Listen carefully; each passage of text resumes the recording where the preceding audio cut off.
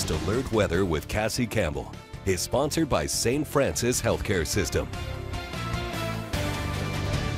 After widespread rain last night into parts of earlier this morning, we had a lot of clouds throughout our afternoon. Still seeing a little bit of some light drizzle, possible light showers, but we are starting to see that sun slowly come out. The clouds are starting to break up. So headed out tonight, I do have it under the jacket category. Gonna want something at least to help as that sun goes down. We are going to drop down into about the 40s overnight tonight, so it's going to feel chilly out there. But as for the next couple of hours, you can see the beautiful sunset behind us.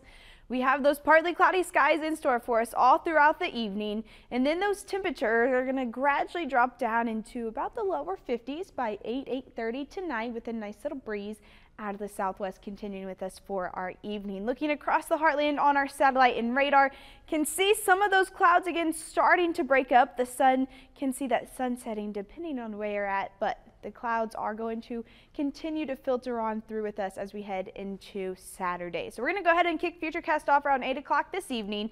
Can see some of those spotty showers, again, some light drizzle. We have a lot of moisture in the air, so that's helping some of that spotty rain and light drizzle still occur for our evening. As we head into tomorrow morning, tracking mostly cloudy skies for all of our Saturday. Could wake up to areas of some pretty dense fog too throughout Saturday morning. By the time we get into Saturday afternoon, not seeing a whole lot of clearing with those clouds.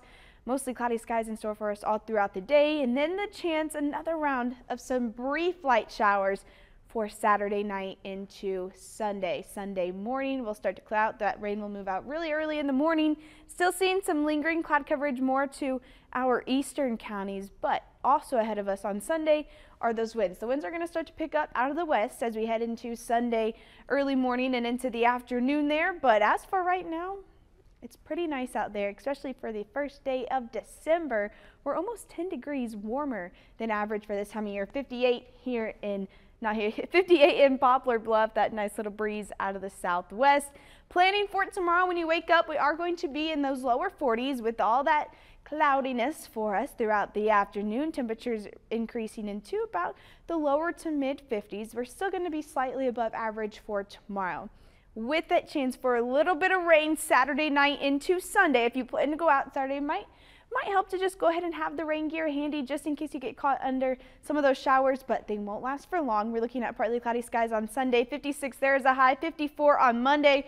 Partly cloudy skies in store for us rolling into Monday before that sunshine comes back out on Tuesday. 58 there before we drop back down to the cooler temperatures. 50 on Wednesday. Evenings are slowly going to drop into those 30s Sunday night into next week.